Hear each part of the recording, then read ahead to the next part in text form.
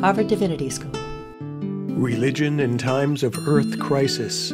Animal Stories in Crisis. February 12th, 2024. And welcome to our third in our six-part series, Religion in Times of Earth Crisis. I'm Diane Moore. I'm the Associate Dean of Religion and Public Life here at Harvard Divinity School. And on behalf of myself and our Dean, Marla Frederick, it's my pleasure to welcome you to tonight's conversation.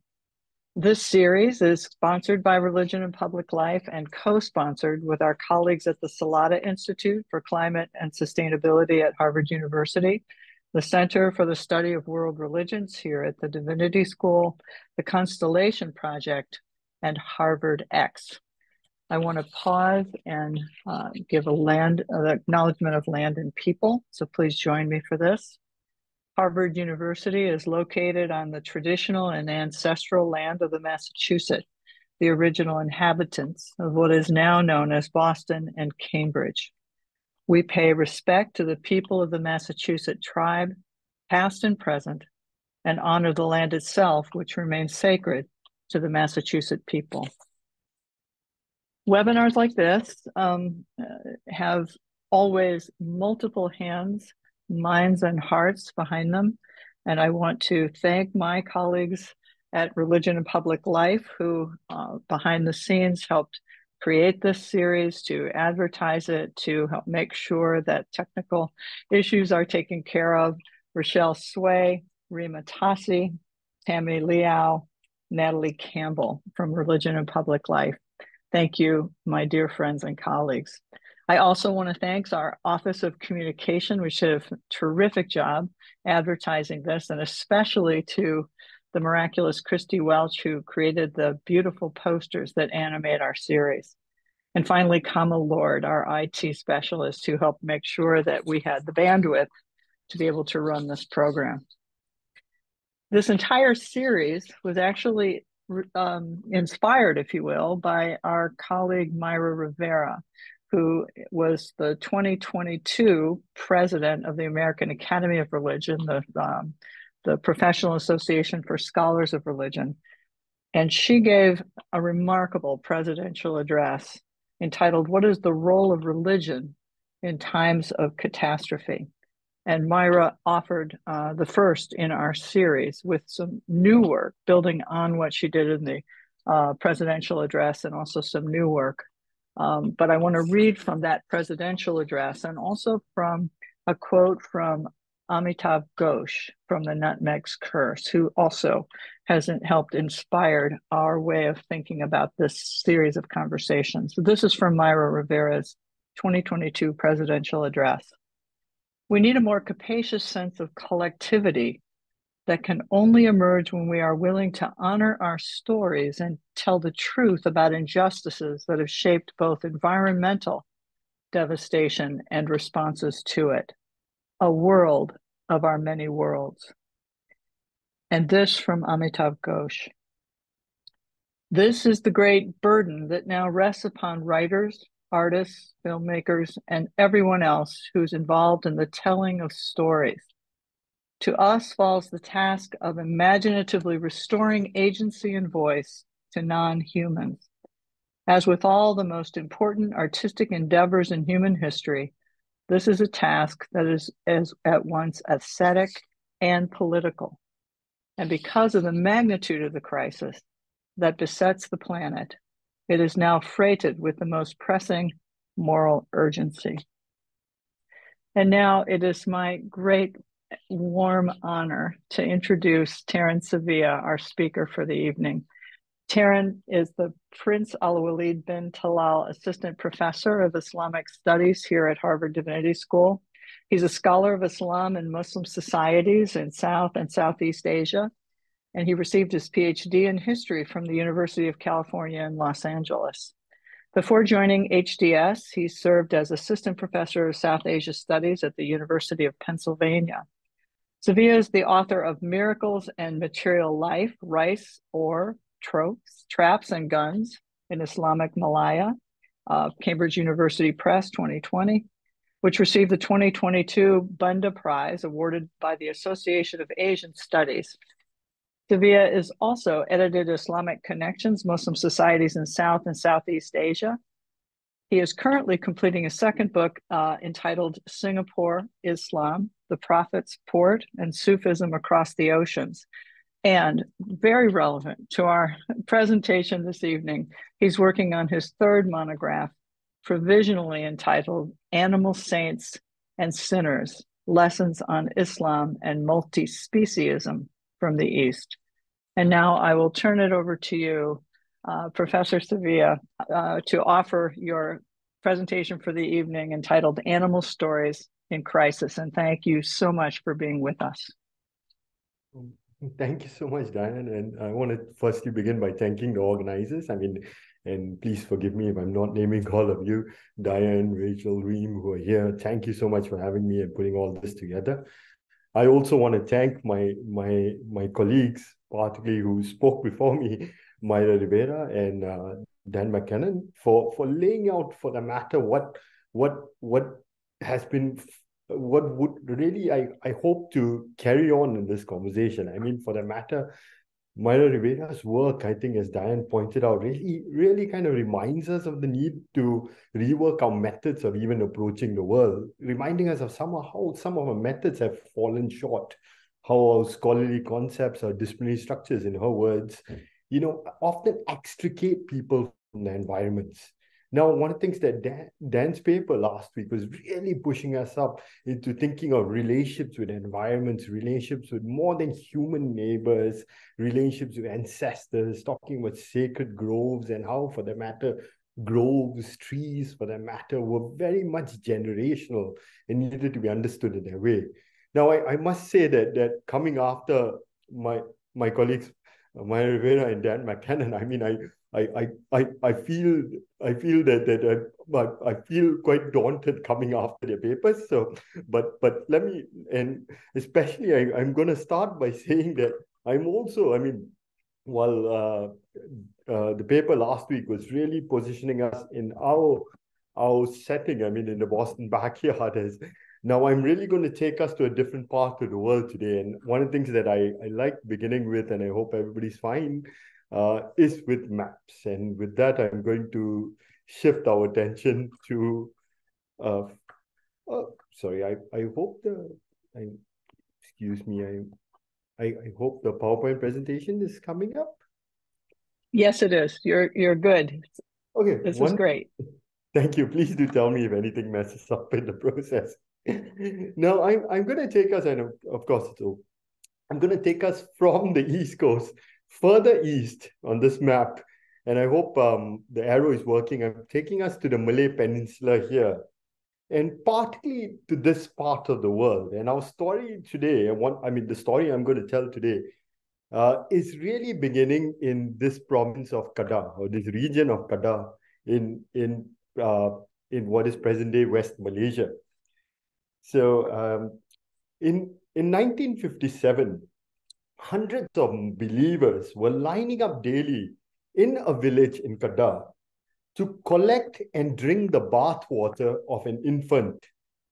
Now, this infant was believed and widely believed by these believers to be a karamat. And the term karamat, I mean, itself comes from the Arabic term karama.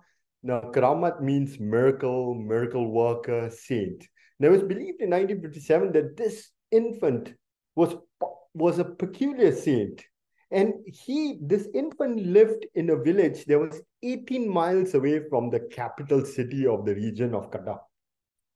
Now, the name of this infant is hard to trace at the moment, but he was the grandchild of a human villager named Saad bin Haji Yusuf. Now, Saad's grandson was peculiarly miraculous in the sense that when he took a bath, the particles of his body that mixed into water were believed to have such a talismanic quality that pilgrims from afar were lining up to collect this bath water for consumption and for conservation and for distribution later, since it was talismanic water. Now, Saad's grandson was a 3 feet long snake. Now, to be precise, Saad's grandson was a 3 feet long reticulated python, a male, reticulated python. Now, the python, the reticulated python, had appeared to Saad, his grandfather, his human grandfather, in a dream and spoken to him about how his loss of habitats had led him to come to be adopted by this human family. Now, what the reticulated python did in this case would that he would appear to his grandfather, his human grandfather, in a dream and tell him that he was going to appear in his human mother's house, who was Saad's daughter. Now, after appearing to his grandfather in a dream, the reticulated python appeared in the house of the mother he chose to be adopted by, a human mother. Now, he would not be welcome. I mean, because the couple were debating about what to do with the reticulated python that appeared. Indeed, Saad's daughter's husband, or Saad's son-in-law, would indeed chase the snake away, but the snake would return. And upon returning, the family would confer and realize that the snake had already appeared to the patriarch in the family in the dream and spoken about its intentions to be adopted. Now, what would happen is that the family would readily adopt the snake. And very quickly, it would be realized by villagers and people beyond the village that this family lived in, that the snake was miraculous and was a saintly figure. Now, miracle stories of the snake started spreading, and that's why there were lines of pilgrims lining up to collect the bath water of this miraculous snake.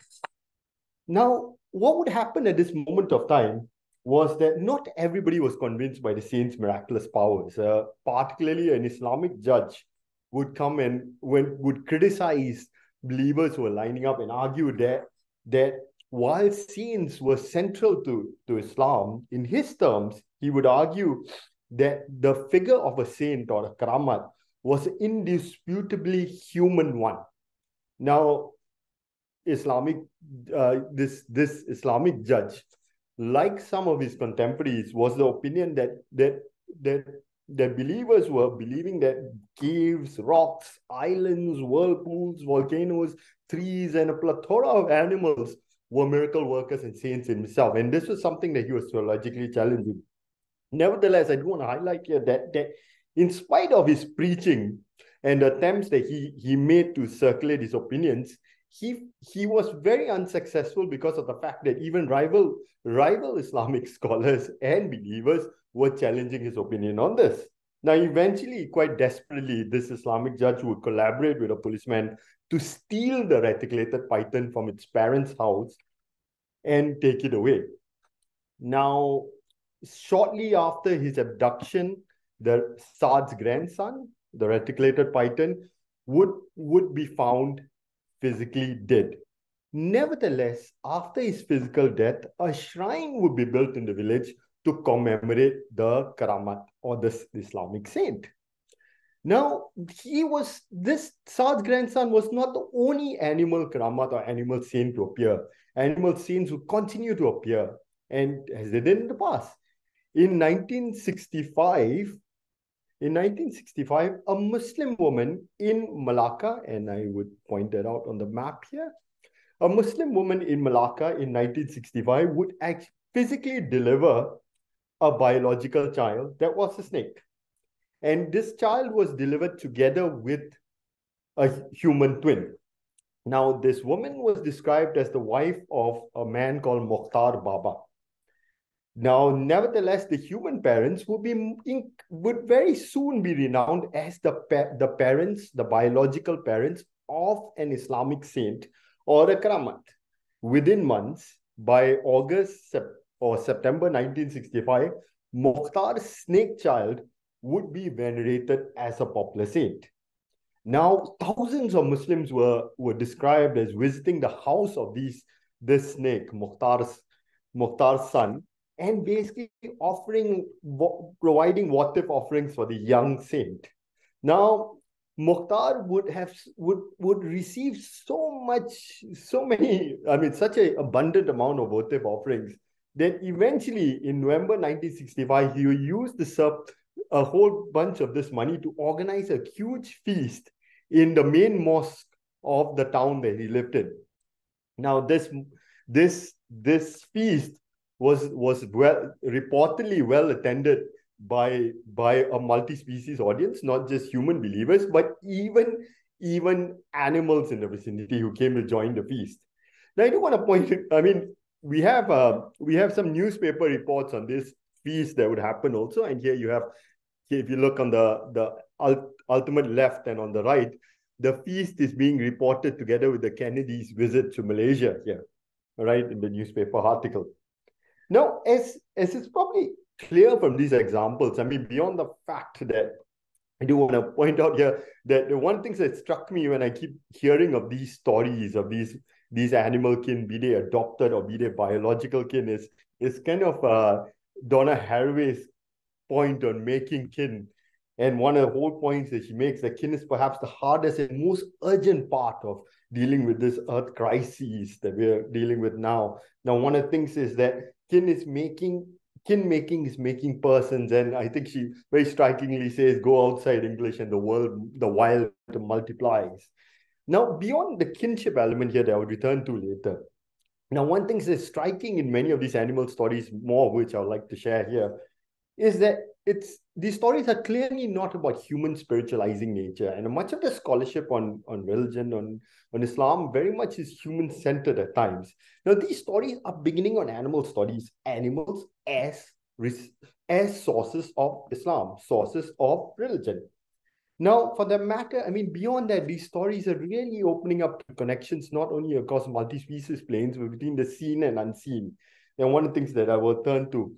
Now, we're reading Amitav Ghosh's Nutmeg's Curse that Diane referred to very kindly earlier. I think one of the things that Ghosh leaves us at the end of the book is really speaking about islands like the Banda Islands as Tanah Barakat, or something like earth of charismatic religious authority, or baraka, coming from the Islamic concept baraka. Now, these animals, for that matter, were believed to be bodies, or baraka bodies, or charismatic religious authority bodies, receptacles of this baraka. Now, one of the things I also want to highlight here is to just point out here that, I mean, as perhaps the stories I hope really conveyed, I hope I did them justice in conveying that, is that animals were possessed personhood, individuality, they possessed souls, they possessed intentionality, they possessed genealogies, ancestries, and also languages and even voices in participating in communications with humans. And I think this will be very central to many of the stories I'd like to share today. But before I go ahead, one of the things that I just have to highlight, and I go back here to Amitav Ghosh's Nutmeg's Curse here, is one of the things that it is, as he highlights, is how there's a kind of idea here on something that has been inherited, as Ghosh argues, from European colonial projects, of assuming that it's primitive communities that believe in the vital spirits of animals, landscapes, environments, etc. Now, for that matter, I think one of the things that Ghosh points out here is that this is really a philosophical premise that underlies many academic disciplines at times. Now, of course, I mean now he says that the thing is to recognize that non-humans can, do, and must speak.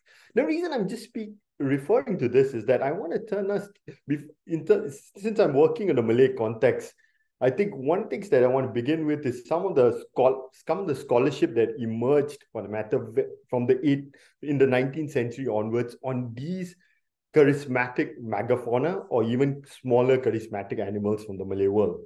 Now, for that matter, one of the leading scholars of Malay studies in the 19th century was a figure, W.E. Maxwell. William Maxwell was, on the right, was the assistant resident of a state of Perak. Sorry, I'm just going to flipping through slides to just point out here. We have Perak here on the northwest of the Malay Peninsula. Now, writing in 1881, William Maxwell would argue that Islam had failed to stamp out the deep-rooted feelings which prompted the, open inverted commas, in the words of Maxwell here, very inappropriate words, the savage to invest the wild beast with the character of deities. Now, Maxwell was partly troubled by the fact that for him, wherever he went in Perak, the 1870s for that matter, he kept meeting individuals who were respecting animals as saintly or possessing souls, intentionality, and voices. Now, one of the things that one encounter that Maxwell described indeed was how once he had indeed had his own guns, in his words, his gun barrels locked up to fire at a passing crocodile in Perak, in a village in Perak, and he was ready for this hunt. But he was prevented from doing so by a number of his Malay Muslim intermediaries who begged him not to fire upon the crocodile because they argued that specific crocodile was a karamat or an Islamic saint and needed to be respected and could not be violated. Now, Maxwell, as I said, was the assistant resident of Perak, but Maxwell's son, William George Maxwell, would become the acting resident of Perak almost a decade later. The younger Maxwell would write this book here in Malay Forest that I put up. And one of the things that he would describe in this book is how he very proudly hunted a one-horned Javan rhino. Now, for those who are familiar with rhinoceroses, and in the Malay world for that matter, the one-horned Javan rhino is now extinct thanks to the efforts of hunters like Maxwell. But in 1899, William George Maxwell actually hunted this rhino in a valley called the Pinji Valley in Perak's Kinta district. Now, what he would do, and I'm sorry, this is not the image, an accurate image, but I just put up an image of a rhino, sorry for that. But one thing that William George Maxwell would do is upon hunting this rhino, he would decapitate the rhino and put the head of the rhino in the Selangor Museum in a separate state, in a museum for display. Now, strikingly, William Maxwell thought that he had dealt with this rhino well in killing it, hunting it, putting it in the museum. But nevertheless, one of the things he'd be struck by was how, for that matter, the rhino was venerated as an Islamic saint, a karamat. The rhino's blood would be collected, the physically dead rhino's blood would be collected for coagulation. Now, his other sacred body parts were preserved for medicinal purposes. Beyond that, what struck a number of European observers, and for that matter, as believers' stories recount, was even when the decapitated head of this rhino was placed in a museum, it would become a pilgrimage site, where believers would go to the museum and, in their words, go and visit the museum for the divine presence or the darshan of the karamat or the Islamic saint in the museum.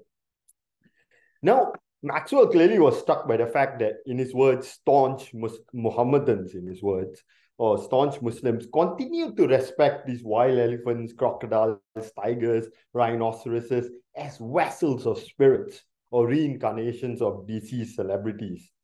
Now, for him, he felt that this was simply something that, in his words, was a very naive, primitive way, in his words, where an animal's ferocity, its daring and its cunning, or its fortunes to escape a few ill-directed bullets allowed it in a few years to be considered a saint. Now, what was going on? What Maxwell was almost eluding here was the fact that rhinoceros human encounters. Now, for that matter, Maxwell had spotted this Pinji Valley rhinoceros, and heard about his encounters with humans. Now, there are other megafauna that were increasingly at this period of time coming into encounters with humans. Now, animals like elephants, for that matter, often trapped from the interior of Perak, for that matter, were very much coming to human encounters, and at times unpleasant human encounters, because of the development in the late 19th century of roads, railways, the employment and exploitation of migrant laborers in large-scale construction projects. Now, beyond that, the colonial state was really encouraging a development from Sweden to settle agriculture that was leading to the depletion of forested landscapes and even secondary forested landscapes that served as food sources for a number of these animals, including elephants. Now, as an environmental historian, Faiza Zakaria's work recently reminds us, and I will come back to this, that one of the things that would happen in this massive development in the late 19th century we'll find the elephants encroaching on rubber plantations that were coming up, onto cultivated fields that were appearing. Now, this would lead, for that matter, lead the colonial administration for them in Malaya to encourage elephant killings for them and elephant huntings. Now, indeed, the colonial government, as we learn from these works and environmental historians in Malaya, would even encourage ivory market, where the colonial administration would even award tusks to people who were shooting elephants in between the 1880s and 1900s. Because of the fact that these animals were really appearing on plantations and agriculture zones. Excuse me. Now, one of the things that I do want to highlight here is that it's not, I don't want to create a kind of simple radical alterity that really was Europeans promoting a hunting culture. There were for that matter, Malay trappers. There were Malay Muslim trappers, Malay Islamic trappers, non-Malay trappers in the Malay Peninsula. And what we have is a series of Islamic manuscripts here, and I pulled up some Malay Islamic manuscripts. They really describe elephant trapping practices before these hunting practices that I just spoke about emerged in the late 19th century. Now, one thing that was quite striking, as these manuscripts really show us, is that a number of figures who were spirit mediums or themselves miracle workers were often called pawangs, P-A-W-A-N-G. Pawangs were central to the trapping of elephants. Now, as a couple of these manuscripts tell us, pawangs, for that matter, would go into forests, search for elephants, inspect them, use all kinds of trapping techniques, including seducing male elephants, trap them, build enclosures, and then train these elephants.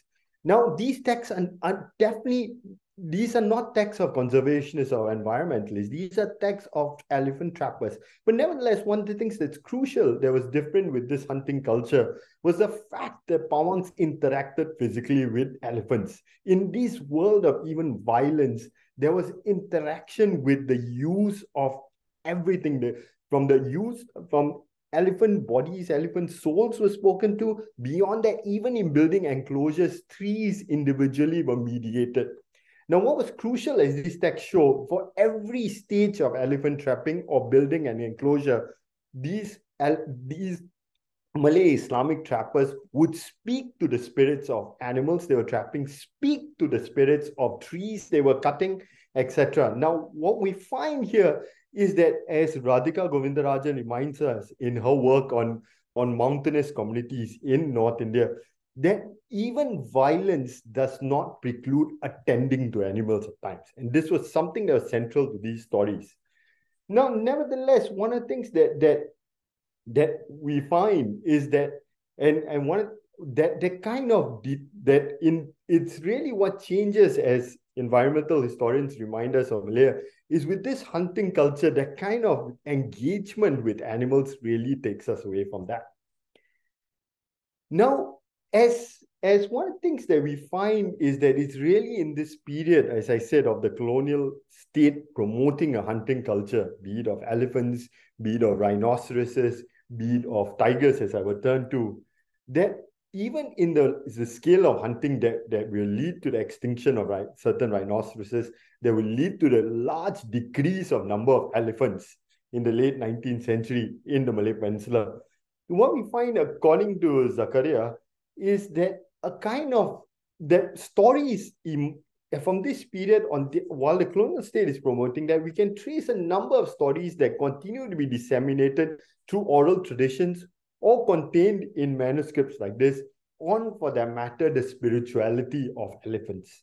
Now, for that matter, I have an image here of towns being named after charismatic elephants. Now, one of the a prominent mining town. And I mean, for those of us, I mean, I should probably point it out that late 19th century Malaya was the largest producer of tin, alluvial tin. Now, for that matter, tin mining towns would be named after charismatic elephants. Now, on the other hand, the number of stories, and I should apologize here that one thing that I was struck by in manuscripts and oral traditions is the abundance of stories on these charismatic saintly animals, and I only be able to share some. Now, at this moment of time, as hunting is going on, while mining towns are really clear, mining, road construction, anything from coffee plantation to rubber plantations are really chasing, depleting habitats. What is emerging is so many animal stories of these charismatic elephants. Now, for that matter, from the mining town of Kelang in Selangor, in also West Malaysia for the matter, in the 1890s, one particular saintly elephant was shot down. Now, according to all miracle stories, now it took about 50 to 60 bullets to shoot this elephant and to kill it. But nevertheless, upon its death, now no killing of a saint was to remain unpunished. What it led to a major depletion in the value of the local coffee and the value of the coffee land. There was something very driven by European planters. Now, nevertheless, as I probably have already pointed out, I mean, it wasn't just all animals had their saints. Now, in 1931, a celebrity crocodile hunter, Elias Jamin, would shoot a 28 feet long crocodile in the southern state of Johor. Now, the crocodile was shot to the head, all right, but nevertheless, Jermaine himself would remark on the fact that how shocked he was by the fact that the crocodile survived, and immense miracle stories would emerge on this crocodile. Now, I do very quickly, but I mean, I can't get into this, that these manuscripts that I'm showing here, also beyond the stories I'm telling, contain genealogies of animals.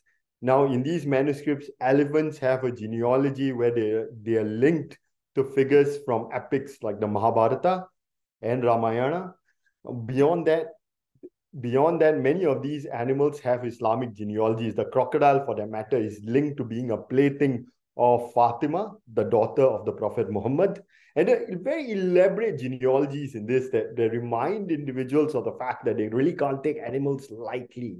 That beyond the fact that certain animals are saints. Now, of course, I mean, and I can't speak about the fact that, I mean, I'm going to very quickly summarize a few stories here, but at the same moment of time, since I was speaking about crocodiles, at the same moment of time with the course of the late 19th century, early 20th century, really depletions of swamps, marshes in the Malay Peninsula, and the rise of open cast mines, what we are finding here is we're finding multiple multiple stories of these charismatic, saintly crocodiles described as growing to lengths of about 30 feet long and living up to a century long, some of which were multicolored crocodiles by themselves. Now, these crocodiles are often called karamat buaya or crocodile saints or crocodile miracle workers. And one of the things that was striking was that in both oral traditions, Malay Islamic manuscripts, and in European accounts, we find multiple records of a plethora of shrines that were developed around these figures. Now, indeed, in many of these stories of these crocodiles, there was a clear recognition of the fact of the loss of habitat and how loss of habitat and poaching for crocodile skin would have environmental impacts. Now, for that matter, according to reports in 1926 and 27 and miracle stories, a catastrophic flood that was possibly connected to La Nina was caused by one important reason. This was caused by the fact that a pact that had been made between crocodiles and humans in the past had been contravened. Now, this pact had been contravened because of the fact that humans had started removing the crocodile habitats and started poaching crocodiles for crocodile skin on a very increasing scale by the turn of the century. Now, this would result in widespread floods from Perak to Malacca, as shown in the map earlier. Now, according to miracle accounts, after belligerent hunters started poaching crocodiles in the Perak River, the king of crocodiles, a saint by himself, would crawl ashore and then plunge back to the river and dig a hole in its bed and allow the earth's center to well up to submerge human settlements from Perak to Kuala Lumpur to Kelantan. So basically, half of the Malay Peninsula, as I shown on the map earlier, was submerged by these catastrophic floods. And according to both miracle stories and newspaper reports, this was the reason why it was that. Now I want to move here to just keeping track of time, to really an animal that draws a lot of attention in these miracle stories and reports. Now, tigers. Now, very quickly, and sorry if I'll be happy to discuss this more in the Q&A, but one of the things that I want to really very quickly round up, summarize, is the fact that tigers, the Malayan tiger, now really dwindled in numbers. I mean, we're speaking of a few hundred at times, and optimistically, is that really tigers thrived in ecotones between forest and newly cleared land. Now, in the late 19th and early 20th century, we found agriculture expansion, road building, things that I've already spoken about, really driving tiger-human encounters. Now, tigers, for that matter, even in a city like Singapore, for that matter, it was by 1856, it was being described that not a day passes, I quote, without a destruction of one human being by this ferocious beast. Now, tigers were appearing in urban settlements with the loss of habitat. Now, they were described as walking around towns at times. Now, very much, they were even losing their ecotones where they were fine, and they were looking for other spaces. Now, in response to the loss of habitat and increasing human encounters in the late 19th century, to safeguard plantations and the economy, now, perhaps typically, one of the things that colonial officials started doing, and beyond that, European planters really supported, was the capturing and killing of tigers. Now, it was being promoted as a trade of selling the hides of tigers. Beyond that, tiger clubs, and particularly one tiger club, was established in the peninsula to promote the recreational hunting of tigers and giving hefty rewards to plantation owners who allowed who killed tigers who entered their properties. Now, but there were other stories. Now, this is one side of tiger-human encounters that was celebrated by these tiger clubs and tiger hunts. But there was another side of tiger-human context that was told in other stories, in other Islamic stories that were turned to. For that matter, in the 1920s, it was reportedly very common for Muslims in the state of Negeri Sembilan, and sorry, I'm just going to flip through slides here, and this is Negeri Sembilan, and for Muslim, it was in the 1920s, it was described as very common for Muslims in Negeri Sembilan to interact intimately with tigers because of the fact that tigers were believed to widely embody the souls of ancestors. Now, this really gets me to the anecdotes I started with on kinship.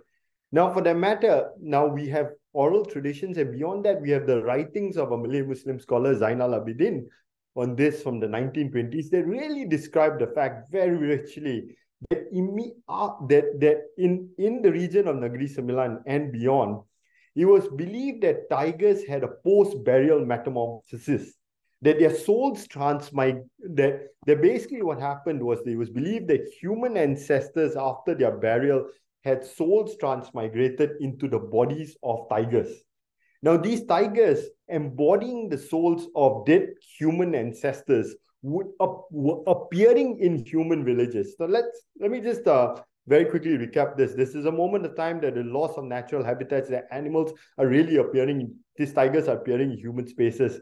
Now one of the things that's these stories are really showing how communities interacted with these tigers appearing spaces and understood them as embodying the souls of dead ancestors.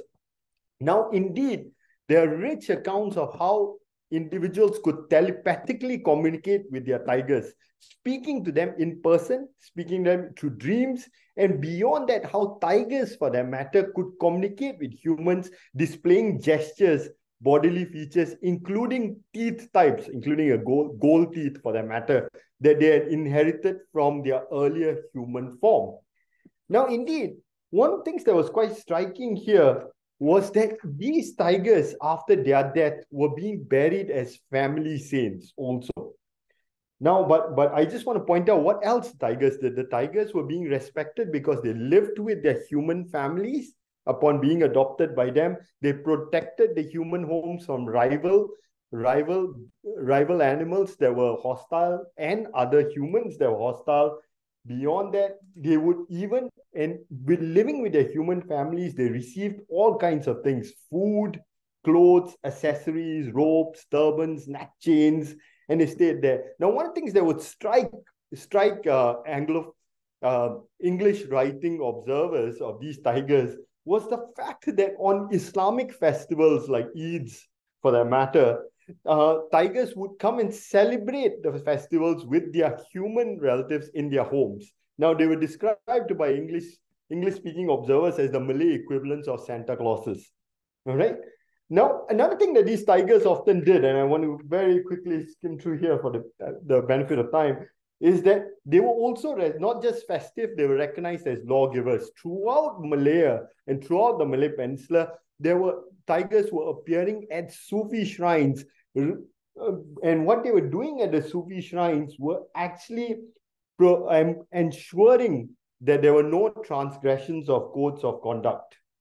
Now, for that matter, they would not only, for that matter, scare away those who did not want to partake in the codes of conduct. They would terrorize transgressors. Now, indeed, one of the things that we strikingly find beyond the oral traditions is that a civil servant of the Straits Settlements called Charles Blackden would start touring with Malay Muslims and following Malay Muslim pilgrims to many of these shrines of the Malay Peninsula in the early 20th century.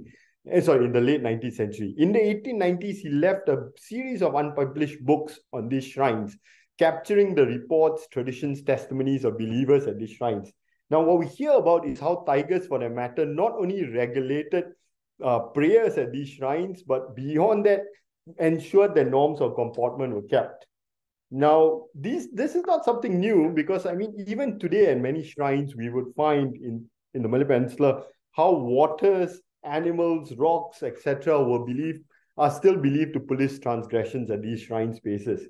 Now, I just want to add one more thing on tigers. Tigers also, according to Islamic manuscripts like this one I put up here, were also described as peculiar beings because they were closely associated with a very important figure of Islam, Ali, for that matter. Ali, the Prophet's companion, son-in-law, cousin, in Shi'i traditions, the first Imam. Ali is often described in many parts of the Islamic world as the Asadullah, or the Lion of God. Now, in the Malay world and the Malay Indonesian archipelago, Ali is often described as the tiger of God, the Harimau Allah, instead. And therefore, this idea of tiger stories also often connect tigers to the figure of Ali. Now, and this really translates in the fact that certain tigers were venerated as saints. Now, one of the most prominent tigers who was venerated as saint was in the early 20th century was a figure called Dato Paroi. And this Dato Paroi basically means the elder of Paroi, and Paroi was a village and a settlement in Negeri Sembilan. Now, the elder of Paroi, for that matter, was a shape-shifting tiger and described as ever-living Sufi master of Arab origins who had migrated to the Malay Peninsula from Sumatra in Indonesia. Now, described in most accounts, most oral traditions and written accounts from the early 20th century, describe this Sufi tiger, this Islamic saintly tiger, as wandering across Malaya, leaving sacred footprints that believers could dig up and use as talismans.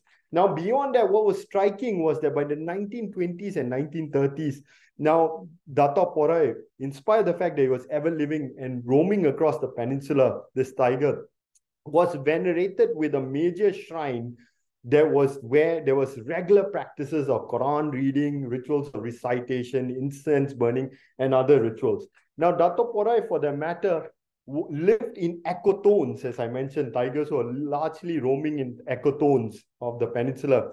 But he also had his own settlement in the upstream interior. In the interior, he presided over a settlement of tigers who were described as an ideal Islamic community because they were described as reading the Quran regularly, partaking in Malay Islamic martial arts, thriving in a kind of ideal Sufi community.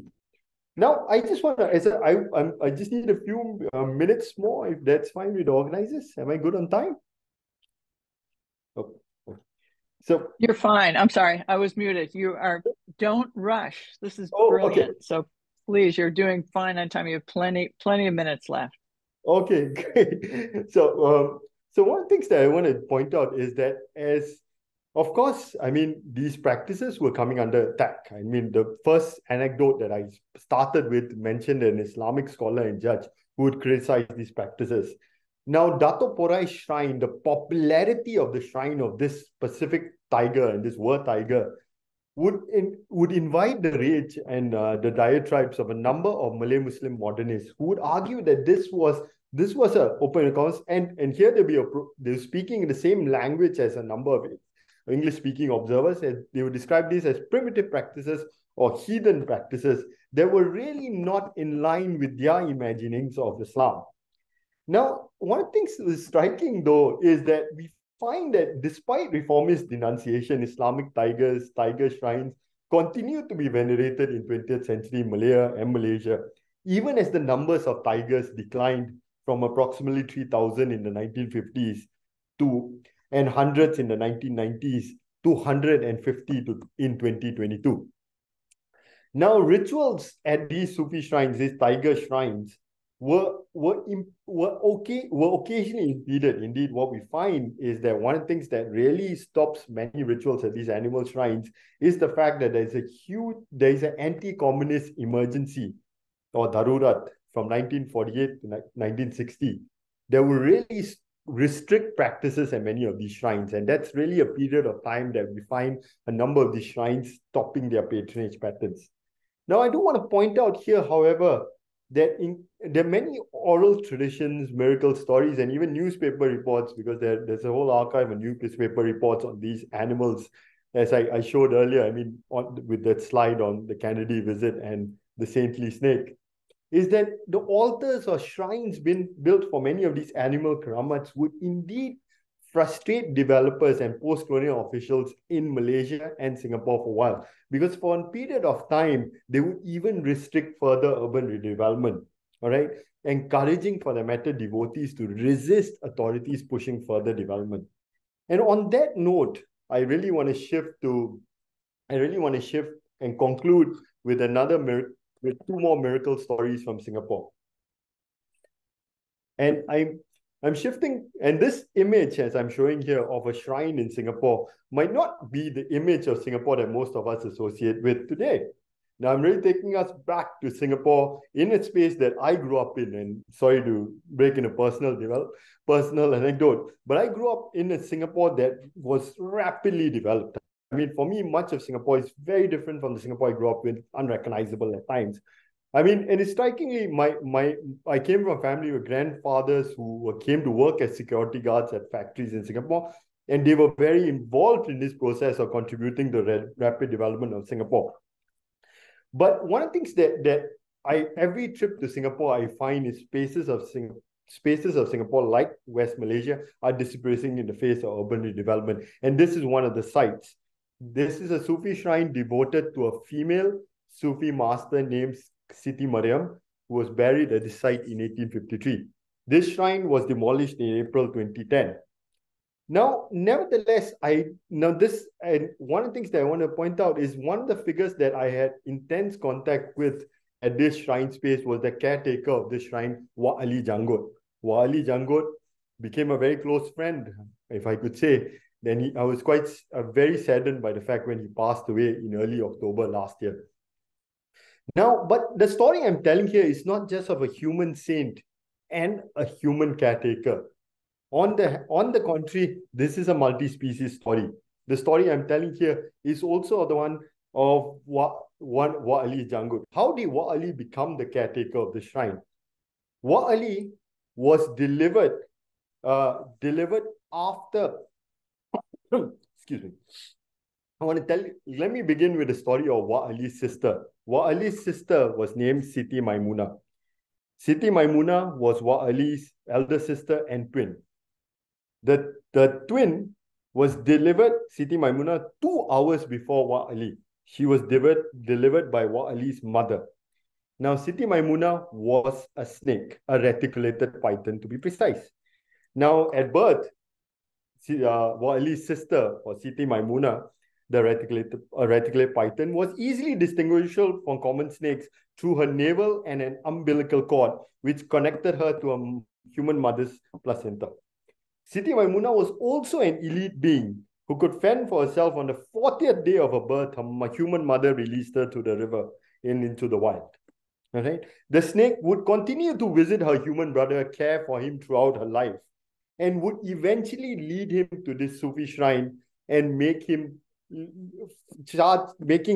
his path out for him to become the caretaker of this Sufi shrine that would stand till April 2010. Now, as Wa'ali would often speak to me and tell me, and many believers at the shrine would mention, was that it was often very difficult to spot Wa'ali from his sister. And for that matter, for some believers, they will only notice the difference between the two twins because of her more reptilian marks. Right?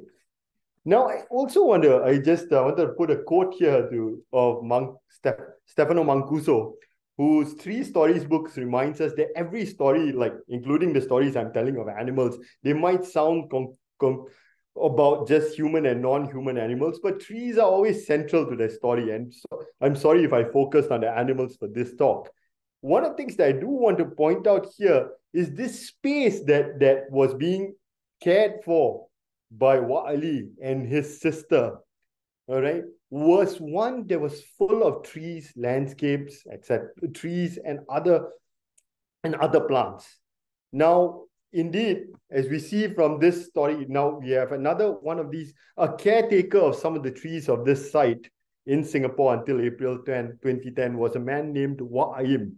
Wa'ayim would describe these trees as supernatural trees, as abodes of multiple spirits. Indeed, once on 14 September 2009, he told me about how he woke up and saw the faces of these charismatic figures from the Malaccan Sultanate that destroyed in 16th century by the Portuguese. He saw the 5 faces of these charismatic beings on these trees.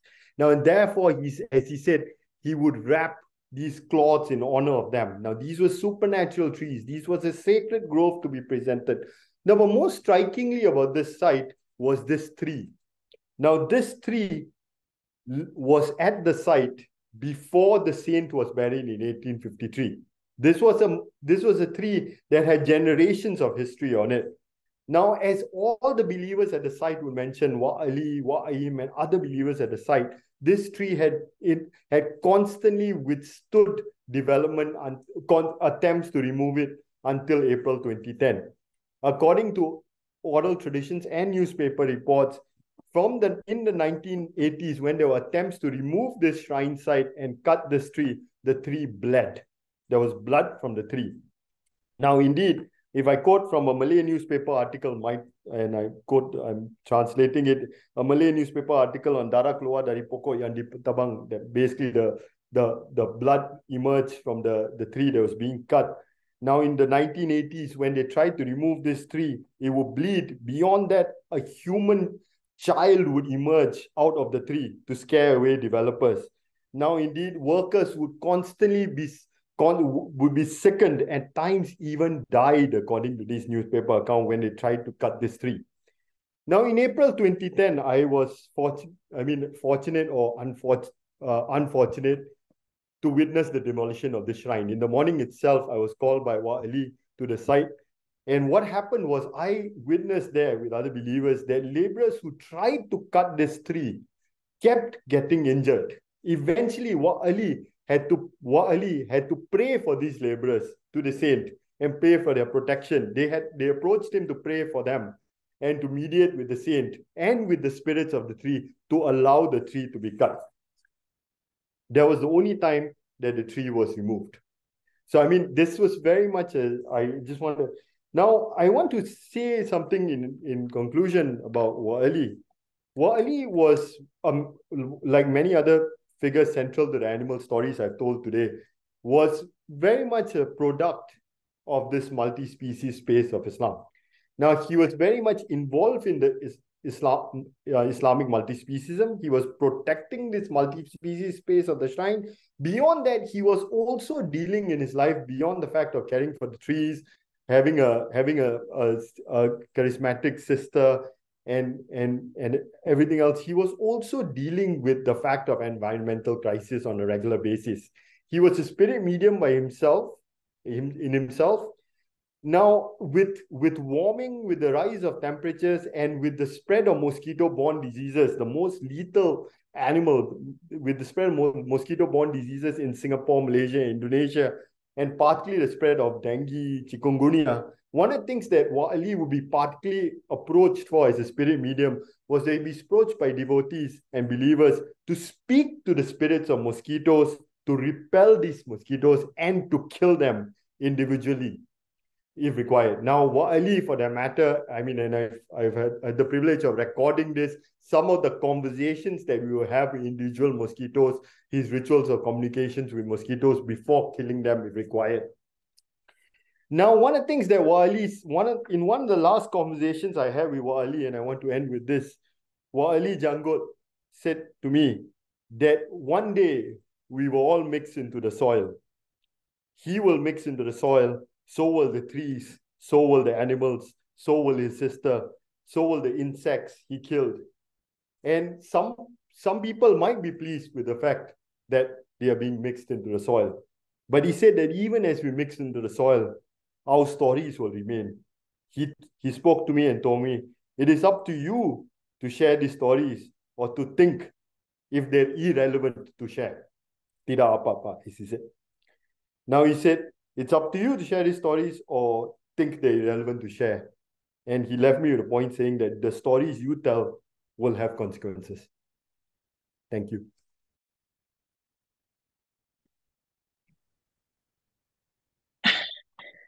I'm a bit speechless, Teren. That was just extraordinary, incredibly, not only illuminating, but incredibly moving.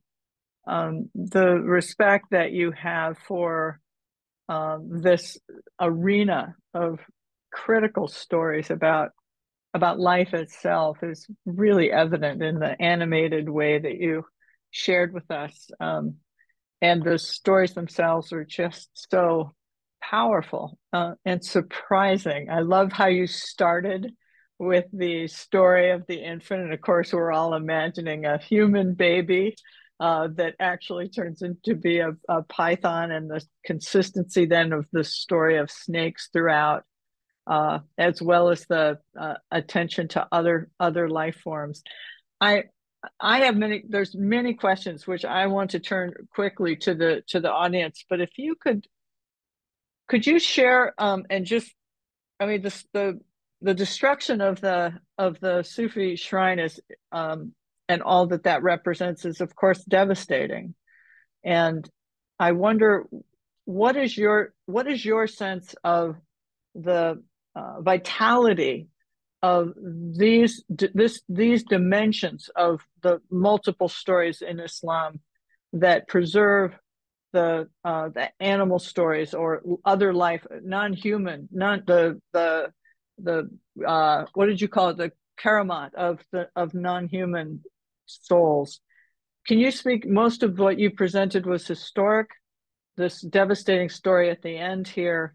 What's your sense? Is there a revival movement here? Are all of these stories continue to be endangered themselves, and the lives that maintain them. Could you give us just a kind of sense of the contemporary landscape before we open it up for the audience questions? I think we'd all love to hear your sense of that. Thank you so much, Diane. I mean, there's as I said, there's such an abundance of stories that I often feel, and one of the things I feel guilty about is whether I'm doing justice to actually sharing them and telling them.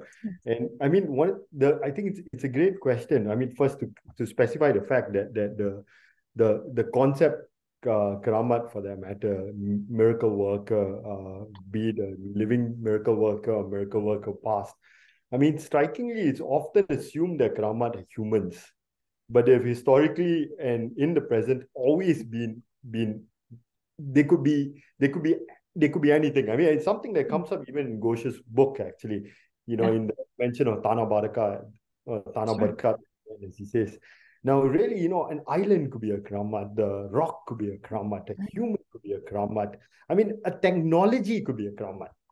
I mean, it's really how we're understanding a soul. And one thing that's quite, I mean, I think it's going back to your question here. I think it's like it's undeniable that clearly these shrines have depleted because of the fact of, and I think it's often assumed that it's because of Islamic reform, but it's really, I mean, there's definitely been, I mean, there have been Islamic reformist critiques in the past and the present also. Right.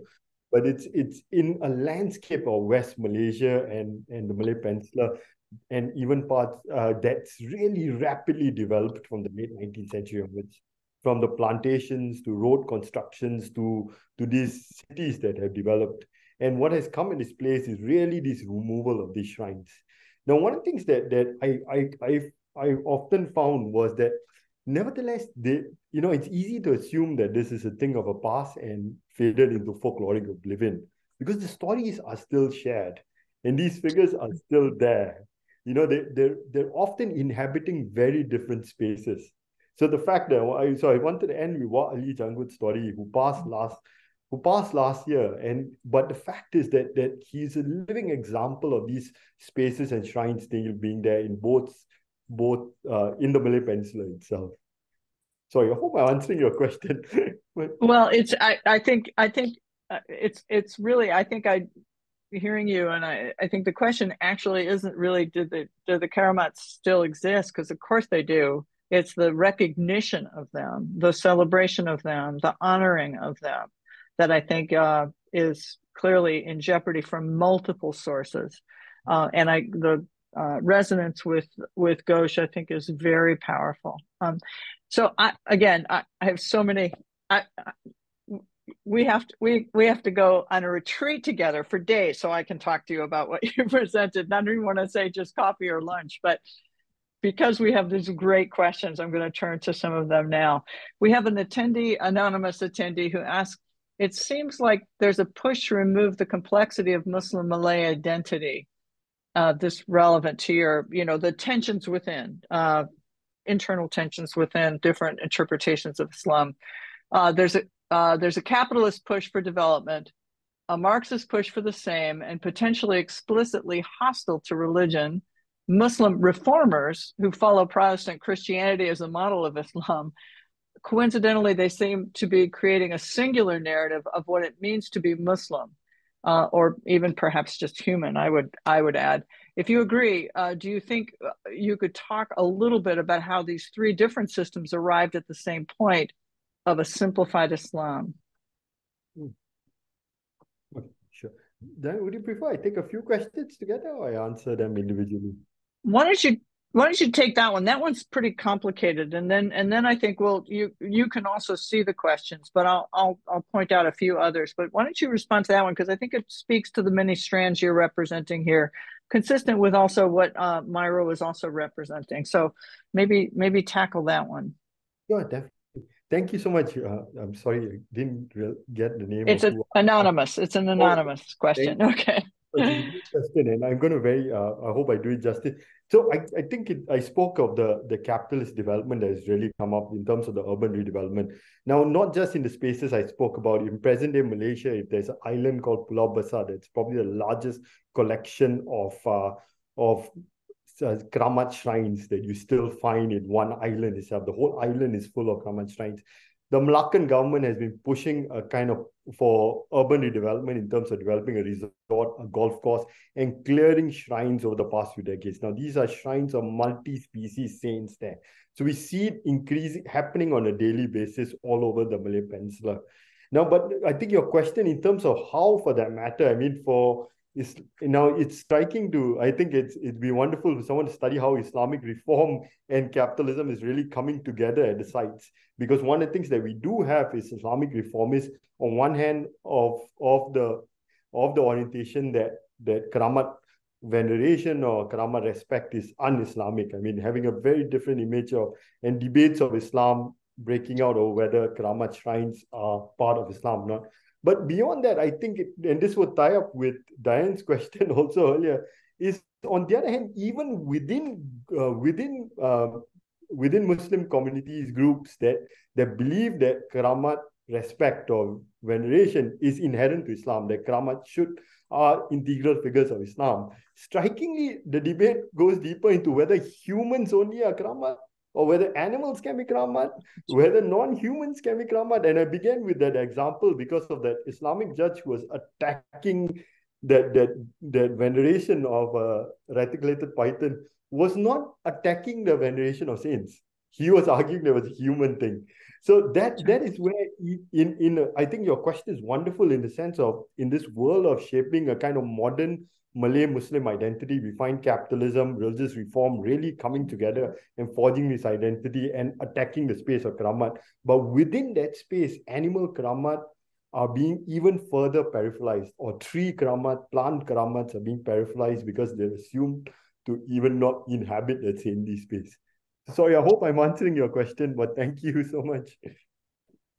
Wonderful. And again, just as you identify, Ghosh really is equating this diminishment of non-human life with the kind of, again, reification of the hierarchies of devastation. So connecting the murderous colonial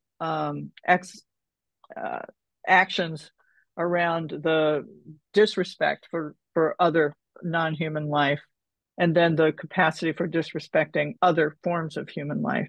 So that this notion of, is it only human or is it non-human Keramat? And it's just so powerful, the multiple stories that you share and the persistence of those stories. I mean, I think that's key. So I'm going to turn to Dan's really excellent question. Dan McCannon, what an amazing talk. I'm so moved by the people who responded to the arrival of potentially frightening animals, not with fear or loathing, but by treating them as kin.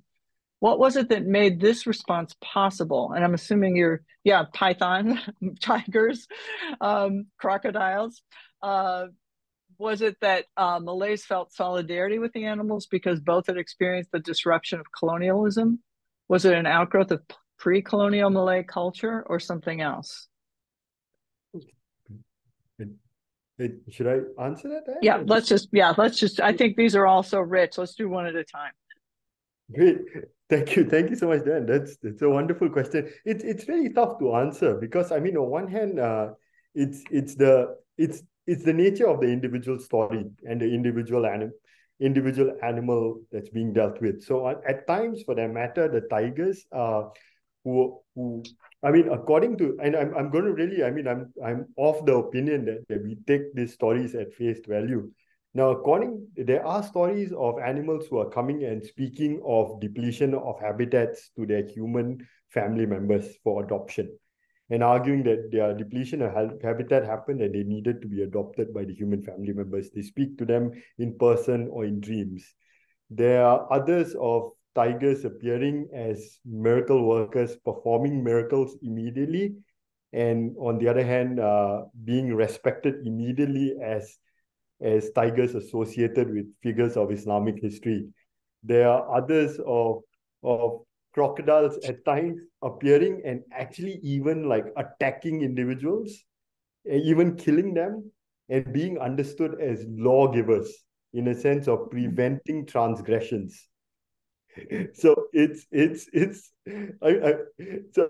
I'm probably not doing any justice to your question, but it's kind of like every story is like, I mean, what I know is, as a historian, is at this moment there's so much more contact between this megafauna and humans, just because of the development, and something environmental historians have very, very richly pointed out.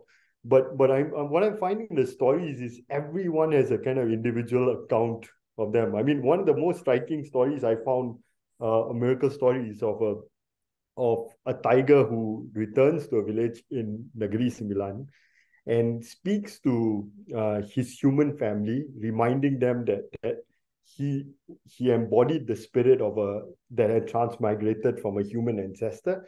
And to prove it to them, he flashed a golden tooth that belonged to the dead ancestor.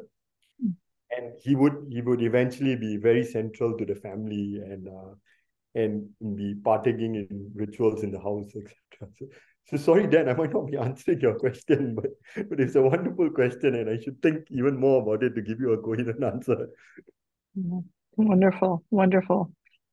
There's this question from Fatima Ahmadi, she asked, I believe she asked, does the position of these animals among Muslims in this area receive any influence, or are they in any way influenced from Buddhism being prevalent in the same region? So there's another, I'm lost it now, but there's also another reference from another attendee about influences of Hinduism as well, which is also, so just wonder if you have any understanding of those cross connections.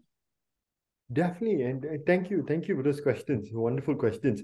Indeed, I mean, there's been some intellectual speculation about, like, for that matter, the role of lions in this part of the world. Just giving an example, and how lions, for that matter, associated with certain bodhisattvas, for that matter, have been prominent. For that matter, the naming of Singapore, with the whole historical tradition in Malay hikayat or chronicles, basically arguing that a lion was spotted on the island. It's very much, I mean, many historians of Singapore have associated that with a certain image of a bodhisattva, for that matter, that was prominent there, that was seated on lions. Now, beyond that, many of these animals are also a number of these animals strikingly are also described in these Malay Islamic manuscripts as associated with Hindu or Indic divinities, as you rightly pointed out. But what is striking here, and this is the reason why I'm referring to them as Islamic here, is that they're being fit into Islamic cosmology. So even for that matter, Shiva and animals associated with a Hindu divinity like Shiva is being fit in these traditions and manuscripts into a strict Islamic cosmology. He's associated with Islamic prophets. He's described as a devotee and servant of God, Allah. And so so what we're finding here at this, strikingly, these stories, and I think this is what really makes it so interesting, is how we're finding kind of Hindu, Buddhist traditions as being assimilated into Islamic cosmology. Now, for a number of early Malay study scholars, they kept struggling with this and saying, no, this is not Islam. It can't be Islam, because there's a mention of that. But there's a very neat Islamic cosmology that's being put here. And that's really, I'm sorry, I hope I'm answering your question. Yeah, wonderful. Excellent. Excellent. So Janet Giatto is asking, are there any images of tigers living with human families? And I would just expand that with the visual representations of these multi-species connections. And I wonder what you're historically, so even without necessarily the explicit picture, but it's clear in the stories. So the question is are there other media that are representing them? So I just have a small collection of posters here. So there are Sufi posters of these animals, and including some on my wall. Probably can't be, sorry, I can't. Well, you're blurred. You've got the blur on. I don't know if you want to take the blur off to show. Oh my, okay, 1 second. I'll just Wonderful. So just one, and the rest I haven't unpacked here are some posters that you would find of animals, and there are many of these saintly animals and how they're associated with figures of Islamic history. Now, they're mainly posters from shrines, etc., and shrine libraries and bazaars. But beyond that, you have a few photographs, indeed, like that, strikingly, uh, a very prominent ethnographer in the Malay world at the turn of century, I believe in 1900 itself. I might be getting my year wrong. 1899, 1900 would follow the Cambridge expeditions across Malaya, and indeed he would interview and photograph a war tiger. And so we have a photograph of that, and I'll be happy to. I should have put that on my slides. So I'm sorry I didn't. But yeah, that's the only photograph I've come across of a war tiger. But other than that, it's a lot of these religious posters, and that are still very much available today. It speaks to your question, Diane, of what's remembered of these. Wonderful.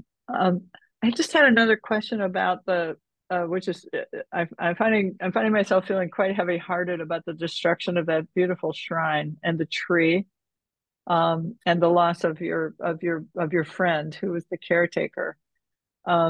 And I just wonder, in your previous stories, you spoke about different ways that life is preserved after death, both in other shrines and in potential, different body parts.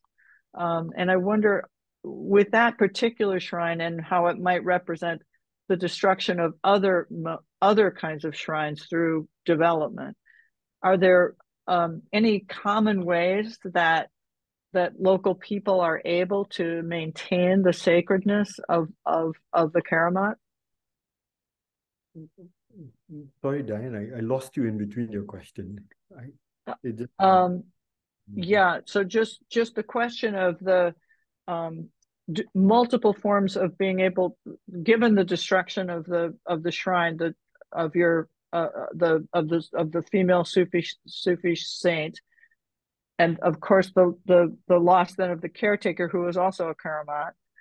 Is there, in previous, and the tree, there are previous stories that you shared where the either body parts or remains of the Karamat would be repurposed essentially, or a shrine built to then maintain the capacity for that holiness to be able to be represented. I'm wondering if in that particular shrine and other contemporary ones where development is overcoming and often destroying them, are there common practices in a contemporary way where the power of the Karamat is being preserved, or is that also part of what's endangered right now? That's a great question. Thank you, Dan. And firstly, I want to apologize to Janet if I didn't answer her question fully earlier. I hope I did. You did. And so that's so couple of things. One is, like, we find that all kinds of remains and relics are passed on. I mean, it could be soil from sites that's being passed on, that's being preserved.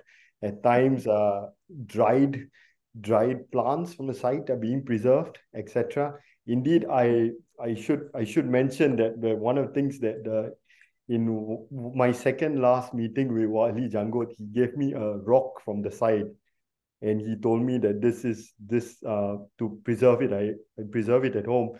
That is talismanic. So we have collections of talismans from the minerals of the site that have been passed on.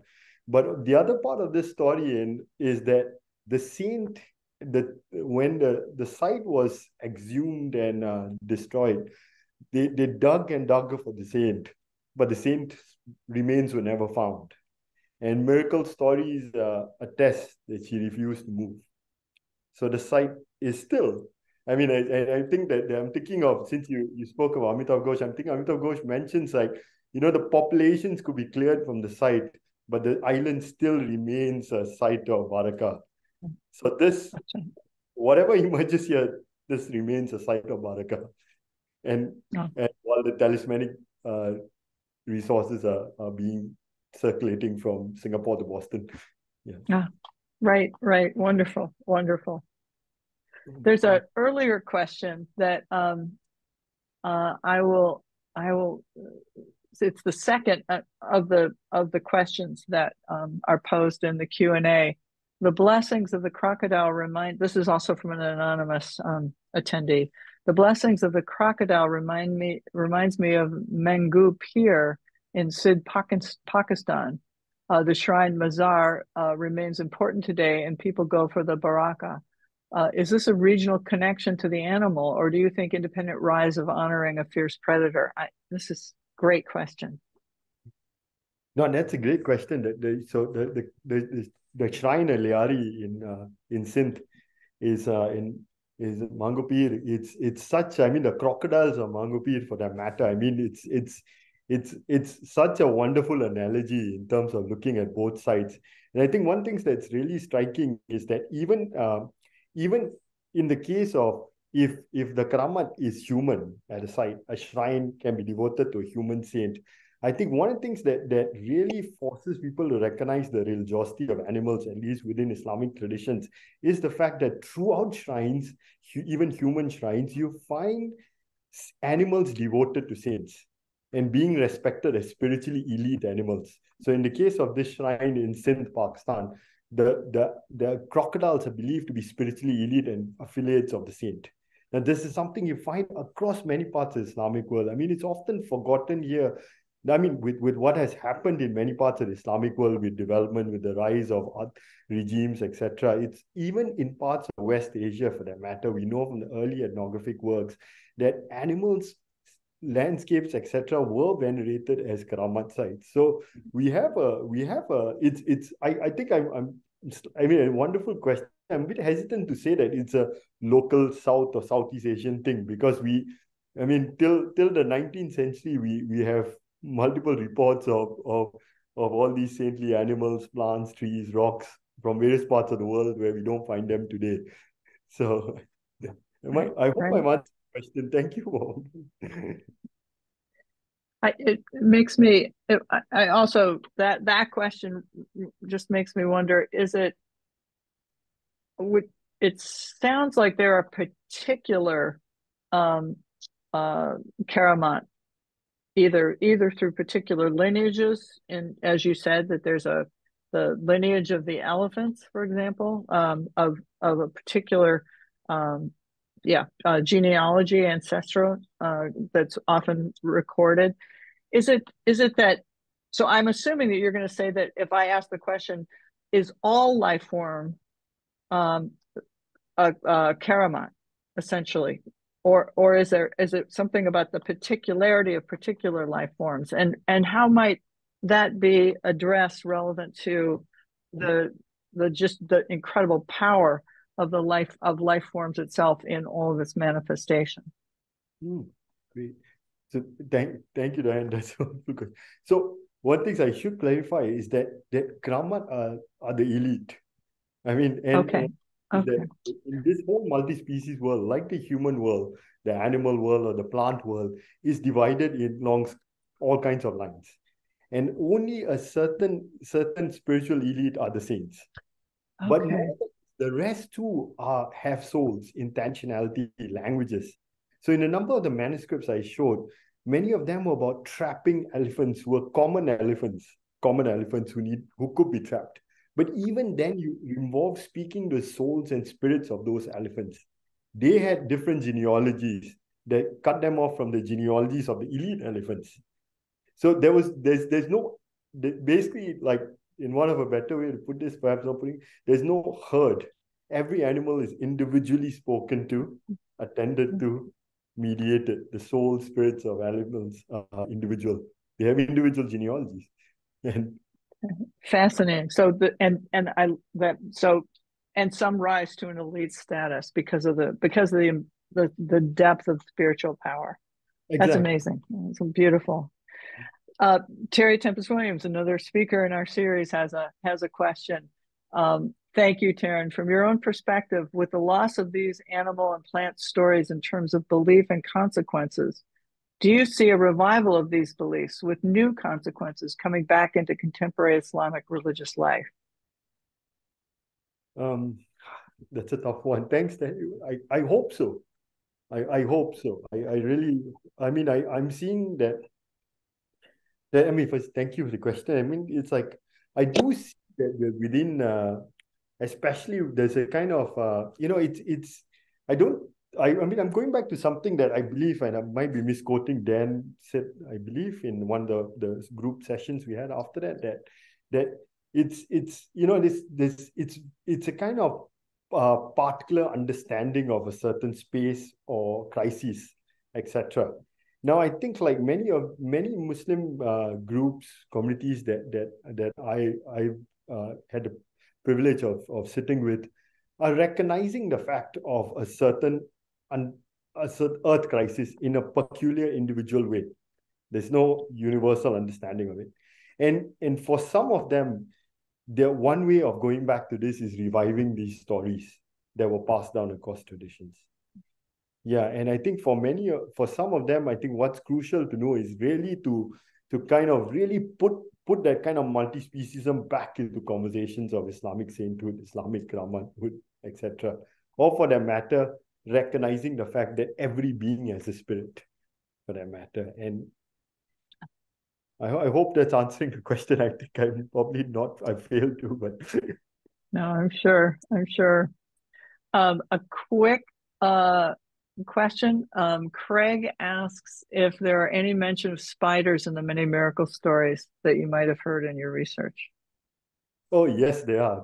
So I think like it's wonderful because it's a great question. Thank you. Because spiders are in many of these stories, spiders are really believed to be really noble creatures because of the fact that there's a tradition, popular tradition of them protecting the Prophet Muhammad once, and spider webs protecting Prophet Muhammad once.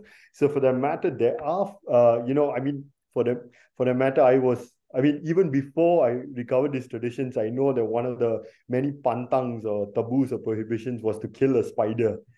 But beyond that, at certain shrines, for that matter, I was introduced to specific spiders, and there was specific spiders that even were described as Pir, Karamat, Babas, or elders, etc. And I mean, I'm trying to keep an eye on the time. I don't want to start sharing some miracle stories, but definitely there are a number of miracle stories on these elite spiders also.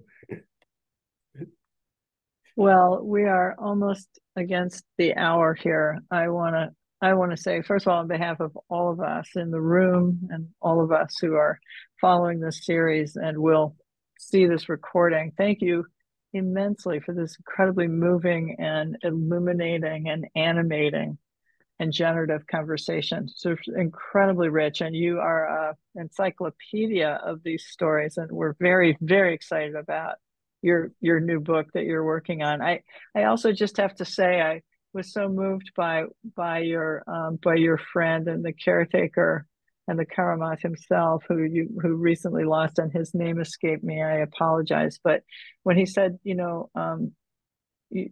tell these stories, they have consequences, and you are such a tender caretaker of this important tradition, specifically through him. So thank you for sharing with all of us that powerful particular story of this very rich encyclopedia of stories. Beautiful. Thank you. So I want to also encourage all of you. We are taking next week off because it is a holiday here in the United States, and that's Monday. But 2 weeks from tonight at 6 o'clock on Eastern Time, Matthew Ichihashi Potts will be sharing his interpretation of apocalyptic grief, reckoning with loss, and wrestling with hope. So please return 2 weeks from tonight. Join us again, and thank you again. Incredible presentation, Teren. We're blessed for your presence with us. All right. Thank you, everyone. Have a lovely 2 weeks, and we hope to see you back here 2 weeks from tonight. Good night. Thank you, everyone. Bye. Sponsors: Religion and Public Life at Harvard Divinity School, the Salata Institute for Climate and Sustainability at Harvard University, the Center for the Study of World Religions, the Constellation Project, and Harvard X.